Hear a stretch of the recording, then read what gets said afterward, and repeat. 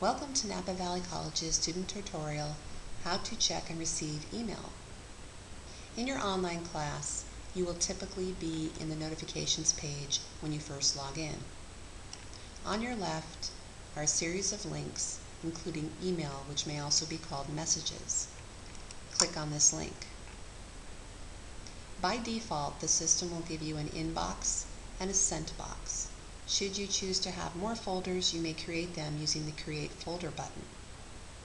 To send a message, simply click on Create Message. At first, in the Recipients box, you will see nothing.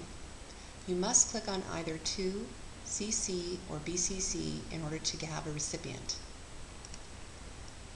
When you click on To, you will see a list of everyone in your class, including your instructor. If I want to email my instructor, I would first click on the name, and then I must click on the Recipients button to move onto the right side. I will give my email a subject, and I can compose it within the dialog box here. You have all your tools available to you as per typical.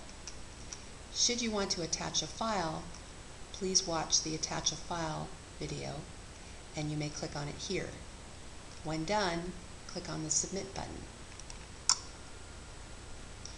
Your sent box will reflect how many emails you have sent.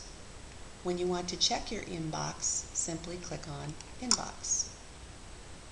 Any email you have received will be in this area. An open envelope denotes something that is already read. A closed envelope you simply have to click on in order to read the email. Congratulations, you've got mail.